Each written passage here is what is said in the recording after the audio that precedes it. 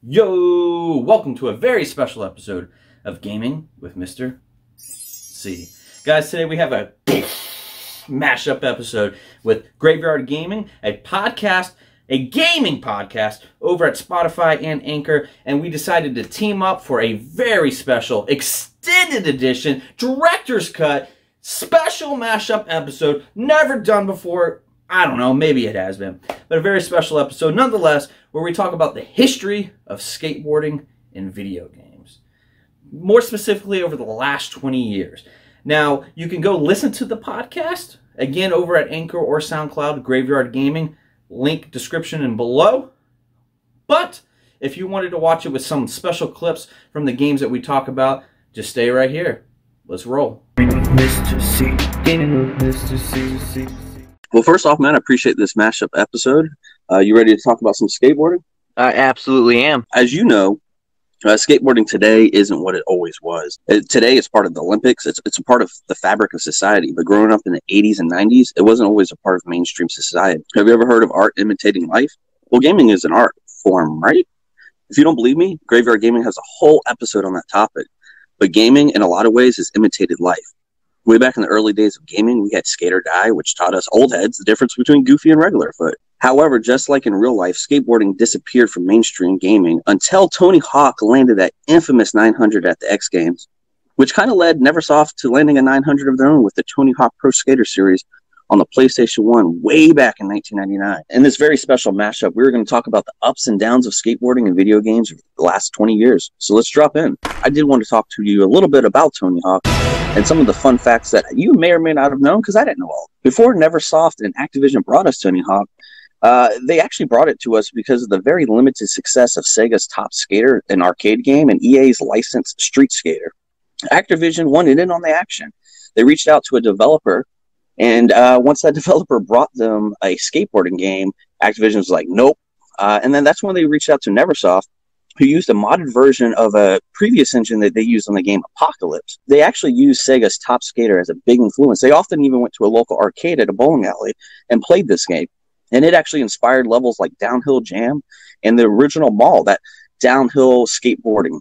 But they wanted to have a more visceral landscape and style to the game. And that is where Tony Hawk came in. Now, Tony Hawk was always a part of this series. He actually came in right before the release of the game, which I thought was very interesting. So let's talk about Tony Hawk. Why do you think Tony Hawk was an instant success? So I think it was an instant success because ultimately it was just different. I mean, you already had your baseball, your football, basketball games, but you didn't really have like skateboarding. And like you said, skateboarding in the 80s and 90s was kind of something some kids got into. It was like that rebelling type thing. And other kids like myself, we just in the suburbs, you had a skateboard. You couldn't do anything with it. But man, Tony Hawk hit that 900 and that thing was everywhere, man. I mean, the X Games were just starting to kind of do something.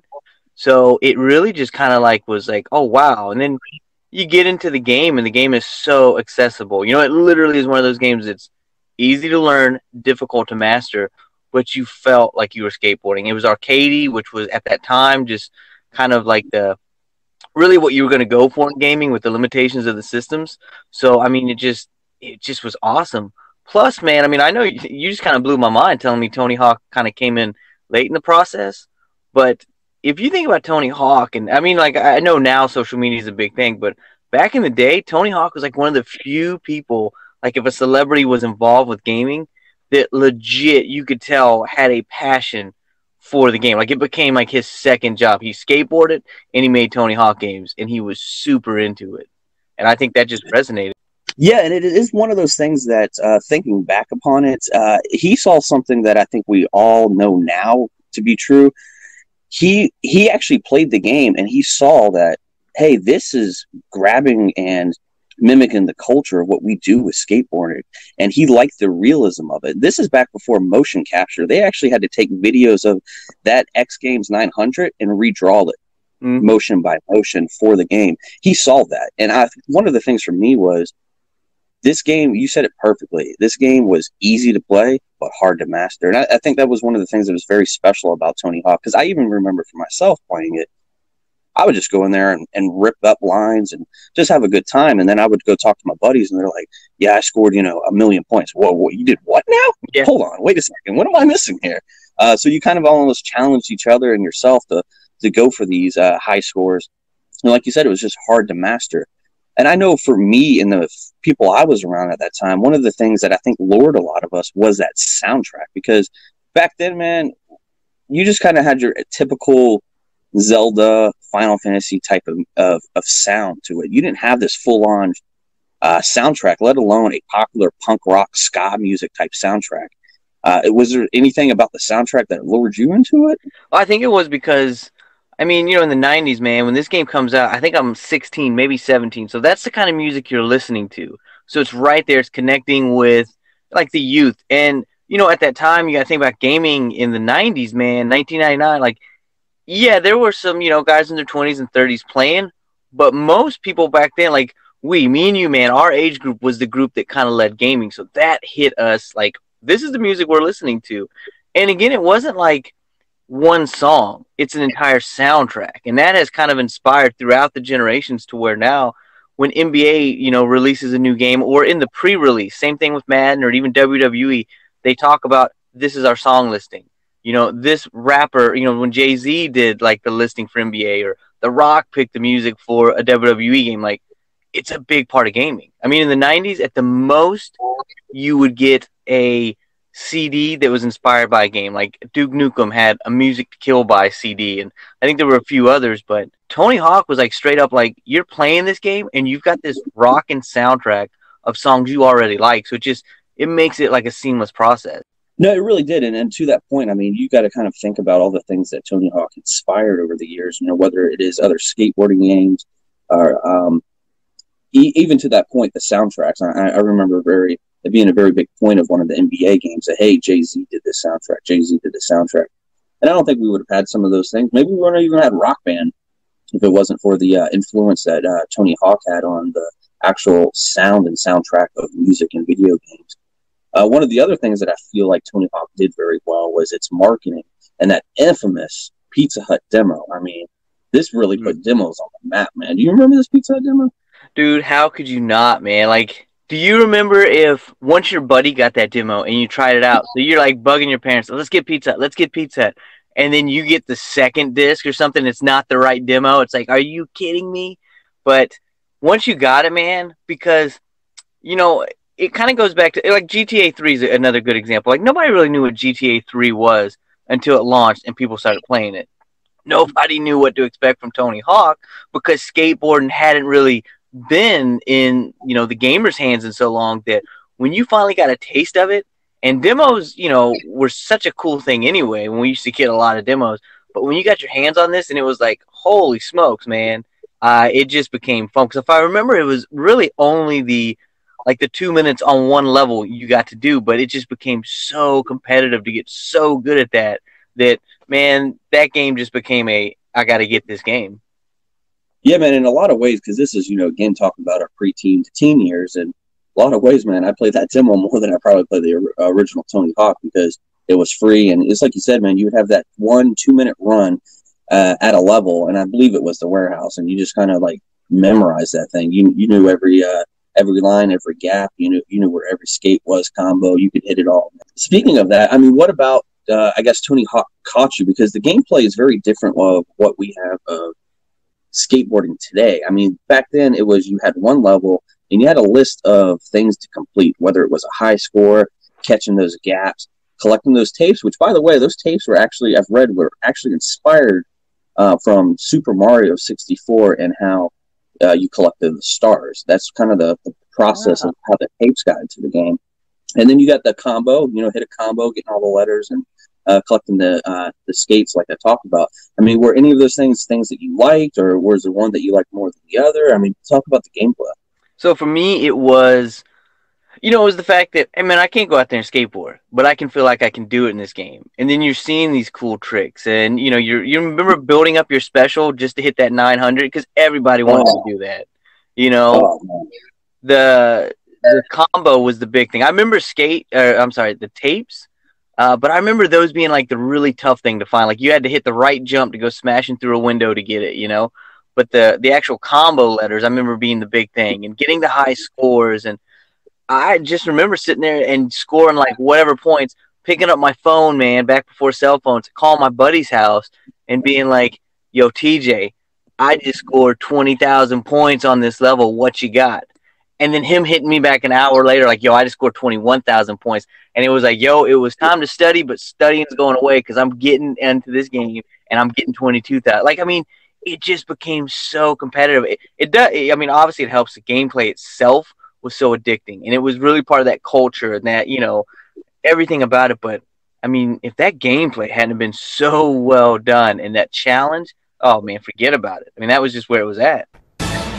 Yeah, I definitely remember the first time I saw the combo. I was like, oh, okay, we're collecting the word skate, collecting the word combo. And then I realized that, no, you have to hit all those combo letters in sequence and without stopping a moveset. Mm-hmm. I was like, what, huh? The O's all the way over there. You know, no, you could do it. You just had to really figure out that level. But that just kind of shows that, you know, gaming at that time was just a different mindset and a different way of playing games. And you can really see that Sega Top Skater influence of that very arcadic feel. Did you have a favorite Tony Hawk level from the earlier days? Let's say Tony Hawk Pro Skater 1 and 2. Or just in general, was there a favorite level? So I'm going to be honest, because 1 and 2, I mean, you're going back 20, 21 years at this point, and it's tough to nail down which one was in which. But the warehouse from the first game always sticks out because, you know, what a lot of people don't realize about the first Tony Hawk, it wasn't like this open world game. You know, it was very much like 2 minutes per level type deal. So the warehouse was where you went when you just wanted to practice, just have fun. But the one that I remember like full level, it was the school. And I'm pretty sure that was Tony Hawk 2. But I just remember like having so much fun in that school, man. What about you? Yeah, absolutely. So there was actually, because I'm a little bit more privy because I've been playing the 1 and 2 remake. There was actually a school in both of them, but the iconic school was definitely the first level on Tony Hawk 2. I think it was actually titled School 2. Yep. That is definitely up there. Definitely, whenever I think of Tony Hawk Pro Skater 2, I think of that school. For me, if I had to pick a favorite, I would probably honestly go with the Chicago skate park from the original one. It was just something about that just felt grimy and just felt more realistic to the skating scene at the time. So I really did appreciate that specific level, which kind of brings me into what is next, right? What came first, the chicken or the egg? It's hard to say, but one thing is for sure. Skateboarding culture merged with pop culture in the early 2000s. Was it skateboarding culture or was it the success of Tony Hawk that did it? It is hard to say, but one thing is for sure. Tony Hawk was here to stay. We saw new competitors. Sony tried with Grind Session. Even Sports Network and ESPN tried with a skateboarding game of their own. We even saw Thrasher Magazine take a stab at it. What none of us saw was coming was the extreme amount of extreme sports games that would follow. We had BMX, we had BMX Triple X, we had snowboarding, we even had wakeboarding games. It was a different era. We had Tony Hawk every single year for at least a decade straight. Why do you think Tony Hawk was able to be so successful for so long? You got to think, this is a time prior to Call of Duty, prior to Assassin's Creed, where we had skateboarding game coming out every year. 20 games over 20 years, over 20 plus platforms. Why? How could they hold on to that success for so long, in your opinion? I think one of the big things is, you said it right there, is there was so many competitors. You had wakeboarding and all these things. And by far, snowboarding actually ended up becoming the most popular, but it's because snowboarding is so closely tied to skateboarding, if you will. But I think the thing is there were so many things out there to kind of show you, hey, this is it, we're doing it too, that you would try it out, but they never hit that same level as Tony Hawk, because Tony Hawk was just expertly made across the board. Yeah, I don't necessarily disagree. I definitely love the BMX and wakeboarding games, and I definitely tried them out, but if they came out day and day with Tony Hawk, please, I'm playing some Tony Hawk. And, you know, in those earlier days, like I was saying, we had, you know, annualized releases. We had Tony Hawk Pro Skater 1 through 4 consecutive years. The game kind of took a shift. You know, with any game, you kind of have to have a reason to buy it annualized. This isn't a Madden. This isn't a NBA where you can just update the rosters and have a new tackle style. So Tony Hawk themselves had to find a way to keep you entertained. But then we started to see a shift. We had Tony Hawk Underground, followed up with Tony Hawk Underground 2, which brought us more of a storyline and more of an open world style. Well, what are your thoughts and feelings of that shift? And what do you want to say about Tony Hawk Underground? Because personally, for me, I love this shift. I remember, this is being real, when 3 came out, I dug through. Dude, I don't know if you remember this, but 3 had 2 of the coolest unlockable characters ever. They had Spider-Man, and you would sit there and, like, hit a move, and he would do, like, the web swinging, and then had Wolverine, and he would do, like, a full-on flip, like, in midair type deal. I just remember that being awesome. You know, I love Wolverine, you know what I'm saying? But the gameplay itself, I was kind of done with just the constant 2-minute type deal. So when they go to 4 was like one that just, I mean, it hit me as hard as the original game because it was that semi-open world. Like, it was more like hub world type, you know, plan. It started incorporating more skaters and skaters that I knew, like Bam Margera, because Jackass was growing up, or, you know, blowing up, if you will. And I absolutely love that style. So then when you go to Thug and you've got this awesome world with cool streets, like I think the first area is like a neighborhood, and it feels like if you were skateboarding in a neighborhood, and you go to all these different areas, but the story is actually really cool. It's really good, especially in that time, and just in general. How many times do we get like really good storylines in a sports game? That hit me. I connected with it hard. I loved Tony Hawk Thug, Tony Hawk Underground. I mean, I thought it was great. Now, when you get to Thug 2 and you take that Bam Margera and you bring in the entire Jackass crew, for me, it started just going a little too over the top. I think Thug 1 is kind of for me where it peaked, and it was like, dude, Tony Hawk is just a masterpiece. Thug 2, where you included Jackass, like everybody in Jackass was in it, for me, it just started it kind of went over, man, and it started getting a little too of that silliness. I would say for me, kind of the same thing. Around Tony Hawk Pro Skater 3, we were kind of at the for me, my maximum enjoyment of the arcade style. I was kind of getting over it. So when they introduced Tony Hawk Underground, I think it was a perfect time because we did start to see those open world games, the Shimus, the Grand Theft Auto. So it was time. Gaming culture was changing. We had more of a 3D environment. And I really think that Tony Hawk captured that at the right time. And I really enjoyed Thug, as we like to call it. And I think they did a great job with it. And I even think they did a really good job with Thug 2 when they started to introduce more of that pop culture, skating culture with the Jackass crew. Along the same time, EA, who had, I mentioned them prior, they had actually licensed this game called Street Skater. They didn't necessarily develop it. But with all the success, I mean, come on, man, Tony Hawk sold 1.4 billion copies. EA was like, hold on a second, I need some of this money. And they did a game called Skate. Now, Skate was a new era of skateboarding. This is something we hadn't seen before because it was an open world Tony Hawk, but it had that real life grit to it. It was as close to skateboarding as you could possibly get in a video game, even down to the camera angles. Where were you with Skate? What'd you feel about Skate? Take us on that journey. Man, bro, I'm going to take you back in time. Me, you, Hulk and Yoda from Lost at Sea Gaming that you can find on Anchor. I believe we're going to see the new Resident Evil movie. Somebody can figure out the timeline or whatever. And I remember posing this question to you guys. Guys, if you can only get one, whatever Tony Hawk was dropping that year or the new Skate game, what are you guys going to get?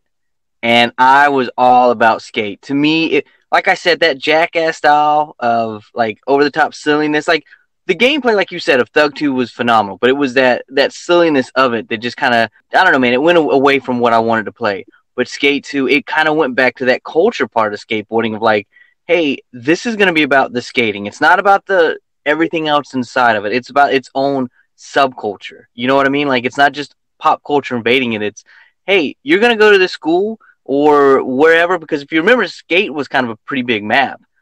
And you're going to just learn how to do these tricks. And when you learn it, now you're going to go challenge these, real professionals to something that was more realistic, like, hey, can you own this spot? Which at that time was, just getting the high score of it. And then you're going to try to compete to get in these magazine covers. It wasn't about like a world tour with the Jackass crew. It was something that genuinely felt like you could put yourself in there, you make your character, and you're a real skateboarder. And those controls, man, me and you have talked about this a lot. Like, a lot of games back in that time frame started using the analog sticks for, whatever you did. I mean, even WWE was doing like the ultimate move controls. But I thought for Skate and probably like Fight Night were probably the best at using the analog stick that actually made you feel like what you were doing felt like what you would be doing in real life, if that makes sense. And Skate, man, Skate spoke to me, bro. Yeah, absolutely. Yeah, definitely every game back then was doing those. I believe even Def Jam did it, Tiger Woods did it, NBA did it, Fight Night did it. Some did it better than others, and I think Skate's success with that was the fact that the analog sticks were really an extension of your feet. Now, but not in a way that was just too over the top. You could still master it. It just took a little work, and I think that's what worked so well for Skate, especially in Skate 2 when they kind of meshed with that story-based, storyline, open world vibe of a Tony Hawk. So I think that even then they did it very well. Now, I know Tony Hawk tried this the year prior with Project 8. You know, they had a nail-a-trick mode, which kind of changed it up. They just didn't really change that extension of that foot with the analogs. And I know even that year, to what you were saying, 2007, when Skate came out, it was Proving Grounds. But I think it was just a little too late to course correct for Tony Hawk. You know, Skate was here. In Skate 2, which came out 2 years after the original Skate, it was, to me, a masterpiece. And just the way that they combined some of the best elements of Tony Hawk and the best elements of Skate into one package. And I think they did it phenomenally well. What were your thoughts on Skate 2? And ultimately, out of the Skate 1, 2, 3, which one was your favorite? Skate 2, so, yeah, when the Skate 2 drops, man, I'm loving it. There's just so much about it. You can get off the board. You can rearrange the environment in this game, and it's still the game that if I'm wanting to play a skateboarding game, I load up the PS3 just to play Skate 2. I just thought everything they did in that game was so well done. Now, let me be clear, because you kind of touched on it. The controls were not as forgiving as, say, the Tony Hawk games. Like, you know, X to jump, over square, you've done a kickflip. In Skate, you had to, like, pop it up just the right way, like down and up, or up and down if you want to do a nollie. And then when you're in the air, you have to shift it a certain way to get it to, you know, do that trick. That was tough, because I remember when the original Skate came out, if you remember, there was 2 branches, Thrasher and Skateboarding magazine. And I had finally accomplished one of the magazines, and I got about a third of the way to get in the second one. And that was like the storyline, you know? And I got the Red Ring of Death.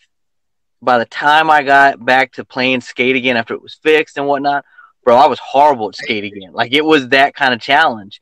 Which I kind of imagine in real life, if you stop skating for an extended point in time, you're going to have a hard time getting back into it. That phrase you said earlier in the episode about Tony Hawk, easy to pick up, hard to master. This game was not easy to pick up, but yet was still hard to master.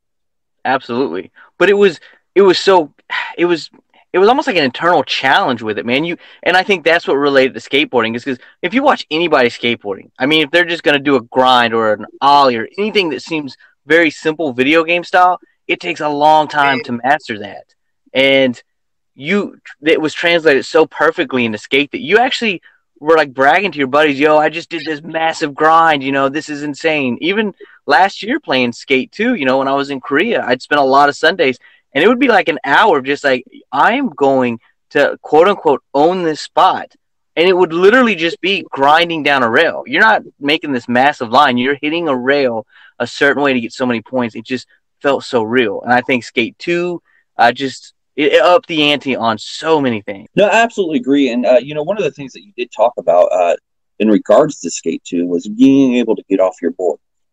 This sounds silly to probably most, but I think this is one of the things that really tells the history of skateboarding, is that they often, year after year, would add something so small to the game mechanic that just meant a world of a difference, whether it was the manual, the revert, getting off your board. These type of things just completely changed the game and completely changed how you would do combos. And yeah, it's amazing to me that something so simple can completely change the game. And that's what they did year after year. I'll just say this, man, 2 things. The manual in Tony Hawk 2 was game-changing. And in Thug, I remember I got my first ever 1,000,000 points off of just a manual. Like, that was so huge. And the funny thing is, man, I don't know if you'll agree with this or not, but it didn't matter if it was Tony Hawk or Skate. But when you got off the board, it's like the developers did not know how to program that well, because it always felt so awkward running around, man. From there, we did have, like I said, we had the kind of the downfall of Tony Hawk and the rise of Skate. You know, Tony Hawk's 900 was the trick heard around the world. After that, skating culture was here to stay. But at the same time, we saw the success of Jackass, which we talked about, and Bam Margera. We saw annualized releases of Tony Hawk. And with those annualized releases, we saw never saw off reaching those new ways to entertain us. And I think in a lot of ways relied a little too much on that Jackass crew. We kind of saw them come to the forefront, and Tony Hawk, and the spirit of Tony Hawk, kind of take that back seat. Now we have the worthy competitor of Skate. We saw Tony Hawk try to mimic it, and the success of Rock Band and the over realistic approach to the game, and these new peripherals are taking over the world. We saw Tony Hawk really overcorrect. And I kind of wanted to talk about this because this isn't something that a lot of people talk about when it comes to Tony Hawk. It's almost the forgotten years. And that was with a game called Ride and Shred. It was a peripheral style game that you actually have a skateboard with infrared lights that you're trying to do tricks on. And I think it was just a complete overcorrection to what Skate was doing with a realistic style skateboarding. Did you ever try out these games? Do you have any thoughts on these games? No, I never tried it because if you remember, it was friggin' expensive, man. It was. Like, you had to buy the board, and I get people say, well, Rock Band was the same way, and I think that's what they were more mimicking. They were trying to have that Rock Band style plus the Skate. Like, oh, Skate can do realistic, we'll show you realistic. But, I mean, if you just think about that in terms of technology, with the skateboarding game, like, all it would do is infrared is where your foot would pass. So it would kind of, like, show you skating, and then kind of had some weight to where you would, like, you know, shift your weight to do a trick, but man, trying to do that on carpet or anything, nobody I knew that had it was impressed at all. And I remember, like, you would see the promo videos of, like, the real-life skaters doing it and laughing, having a good time. But they're real-life skaters, man. You get average Joe on that thing trying to skateboard. Like, it's just not going to be good. It's going to be frustrating. And it kind of goes against the idea of video gaming, where you just kick back and you relax. You're having fun, you know? This game is like, hey, get off the couch, start doing this exercise. Like, I just don't think people dug it at all. And like you said, that's the key word. It was an overcorrection. It went so far away from what Tony Hawk was that you just couldn't sit there and enjoy it. And I think that really, really hurt it. No, I agree. I was one of those people who did have it, and it was one of those things that, look, man, I can't go skateboard, man. But now you're asking me to skateboard. It's a little far-fetched. And it just wasn't, I don't think, was technology that was really ready at the time. Maybe if they tried it today, it would be a different story, but it just wasn't very, it was hard to adapt to it, I guess is what I'll say. You know, at least with Rock Band, I can't play a guitar, but, hey, man, we got 3 buttons on here, and I can still sit on the couch. The 360 and PS3 era, I kind of think, was the pinnacle of skateboarding. If you really think about it, and this really hit me hard when I was trying to do this episode with you, is that Skate was a game that, even with all its success and how well we touted, you know, even, you know, 10 plus years later, it all came out on one generation. We saw skateboarding peak and disappear almost in one generation. It is wild to me. This generation, in the early days, we had Tony Hawk Pro Skater 5, which was a like cell-shaded, weird version of Tony Hawk. It was awful game. I absolutely did not like it. And all of a sudden now, we have this dead space, no skateboarding. Until this very year, it seems like they got the memo. We want skateboarding back. We have new contenders. We have sessions. We have Skater XL. We have an announcement of Skate 4. Tony Hawk Pro Skater 1 and 2 Remade came out. Let's talk about it, man. These games are so differing, in my opinion. Tony Hawk 1 and 2 Remake is just that. It's the originals with today's technology. Looks phenomenal, but it's still the same game. Then you have the announcement of Skate 4, but then you have Sessions and Skater XL. And I don't know if you've ever played either one of these games. These games are as real as going out and skateboarding. They are pretty intense, man. Whereas Skate was kind of an extension of your feet, and you can kind of learn it. Like, this is like, yo, this is your feet. It is hard to play. What are your thoughts? Hey, man. So I'm going to be honest with you, man. Like, Sessions, I'm a PlayStation player, so I can't play it. Skater XL drops, and I was super stoked about it. But here's the thing. Like you said, man, they went for that ultra-realistic style, you know? And I think on, you know, your Gaming with Mr. C channel on YouTube, man, you actually go through Sessions, and you're holding the controller, and you're showing all the different ways you have to, you know, do stuff and how just complicated it looks. Like, it looks like it can't be fun unless you are just, like, that into skateboarding. You're willing to, you know, mimic it with your hands. Skater XL, it looked like it was pretty similar to that, but then people were basically saying, hey, this is the game you play in a skateboarding game while the actual skateboarding level loads. Like, there's no objectives. It's just go skate in this area. So they almost seem like that free-to-play style or that beta release or whatever. So it just, there was never anything appealing other than the fact of, well, this is as close to his new skate game as I'm going to get. Part of it is because it feels like, hey, grab your skateboard and go outside without going outside. It's a little too realistic. It's almost like they forgot that it's a video game. Exactly. I haven't played the Tony Hawk, the remakes for 1 and 2 yet. I actually really do, especially the more we talked about, going into this episode. And I think it's just a callback. My only issue with those is because, bro, we talked about it. We played those games out, man. And you talk about it, on your show, and you talk about it with me. Like, it's like we know those levels so much that it's cool. It's going to be new, but like I almost feel like it's not as fresh as it probably is for some of these people that didn't play that game 20 years ago. But if I'm looking in the future, man, I'm telling you, I am so excited for Skate 4. I hope it just retains. I hope they don't try to evolve it too much. Like, just give us that core gameplay. Nail an open world that's fun. We don't need like a Thug storyline, even though Thug was amazing with its storyline. We just need a reason to be playing the game, make it the controls fun. I'm there, man. I'm so there. I cannot wait for more info about it. What about you? Like, what is, same question to you. What do you think about Tony Hawk and Skate? And then even like, I think you've talked about Sessions, but what do you think about the future games coming out? No, absolutely. And I love skateboarding games, and I'm willing to give any of them a shot or try them. Tony Hawk 1+2, the remake, if you will, I liken it to having beer goggles. It's the same thing, but now everything just looks awesome and pretty. And that's how I feel about it because I lived through Tony Hawk. I was there pretty much on day one. I didn't necessarily need that experience. I think it is great for nostalgia reasons. It's a good price. It's good for new gamers. I'm just really hoping that they're just reminding everybody, hey, Tony Hawk was there. We created this culture. And I'm hoping that they're going to try their hand at a new style of Thug in the future. I don't know. It would be very nice if they did. I know that Neversoft really isn't a company anymore, so I don't know who's going to take that challenge on. As far as Skate 4 goes, I am there day one. I would hope for more of a Skate 2 style than a Skate 3 style, but I will take any version of Skate because I do think that game was that impactful, and I do really appreciate that game. That being said, what is your favorite skateboarding game? So my favorite one, I go back to, I talk about how I'm loving it so much, it's got to be the original Underground Thug. From the storyline you had in the game to, the world, like, I just really enjoyed it. I had a ton of fun with it.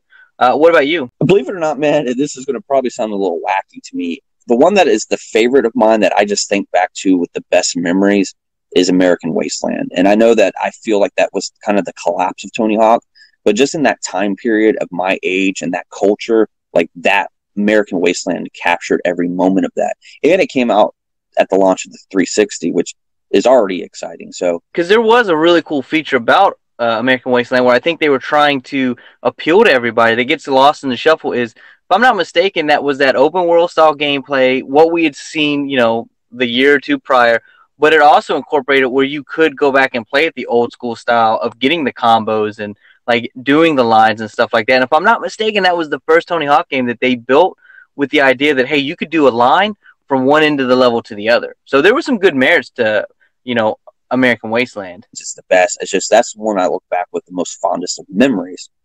But speaking of the best, which one do you, before I get into the best, let me ask you this. What is your favorite style Tony Hawk game? Was it the pro skater style? Was it the open world serious style? The open world over the top? Or the peripheral style? What was your favorite Tony Hawk style? So, it would be very easy for me to say Thug because it had that story and everything. But at the same time, man, I think that Tony Hawk 4 had a nice blend where you had missions to do or objectives or whatever to complete, but the game was still all about the skateboarding. You know what I mean? Like, you go to this hub city or whatever, and it was just about skateboarding around until you went to somebody and they said, hey, I got this challenge for you. And it was a very realistic challenge at the time. So I would probably say it's a borderline between that style and when they incorporated the story of Thor. So of Thug. So for me, 4 and Thug were like, those were two amazing back-to-back years of Tony Hawk games. What about yourself? That is definitely the Thug style. The open world, kind of serious, has a story. Didn't take itself too seriously. Wasn't too Definitely the thug style. Which kind of brings me into before we get to the big one here. What was your favorite style of skateboarding game? Was it the Tony Hawk arcadic style? Was it the Sessions Skater XL overly realistic style, or was it skate? Because I feel like skate is kind of in between those two. It kind of takes the arcade and mix it with some realism. What would you say is your favorite style? Oh, it was absolutely skate. I mean, the cool thing I always think about skate, and this is kind of a good pitch between skate and Tony Hawk. Tony Hawk, you ride up, you hit X, you hit triangle, and you've grinded.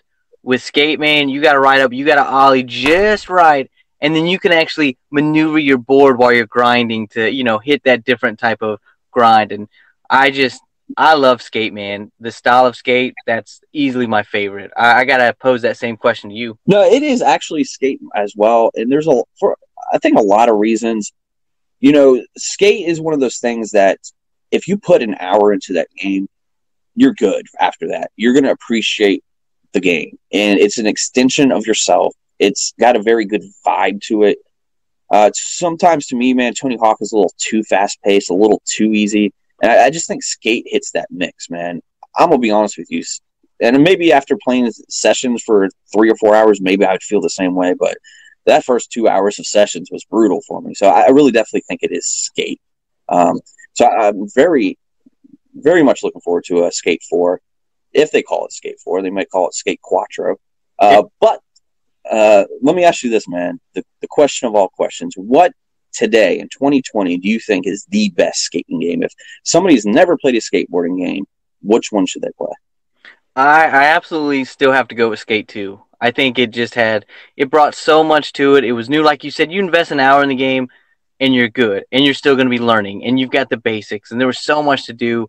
I would have to say Skate 2. What about yourself? Hands down, unequivocal, without even thinking about it. When you asked me this question a week ago when we first started talking about this episode, I already knew it was Skate 2. No, there's just no questions asked because, again, it just was the perfect mix of everything. And I think they did it so well. And still to this day, it's very beloved by me. I'll occasionally pull up Skate 3 on my Xbox One and be like, man, I wish this was Skate 2. Exactly. So this is pretty much the history of skateboarding games from pretty much 2000 to 2020. So over 20 years of skateboarding history. C. Gaming with Mr. C. C. C. Gaming with Mr. C. Gaming with Mr. C. C. C. Gaming with Mr. C. Gaming with Mr. C. C. C. Gaming with Mr. C. Gaming with Mr. C. C.